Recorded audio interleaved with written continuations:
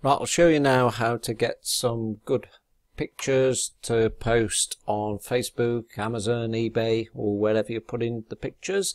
If you go to your ordering site, click on Make an Order, and then you'll see that display there with all of the products.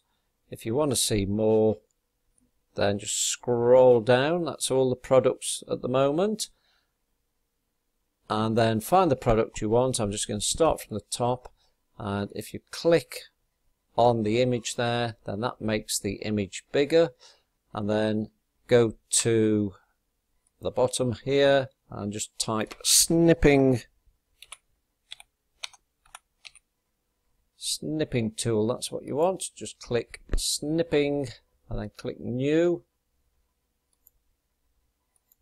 and then you'll see the cross here. Just left click and then drag it until you've got all that you want to see, and then let go, and that's saved.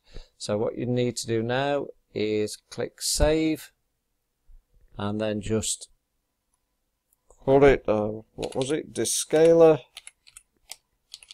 Save it to wherever you want to save it.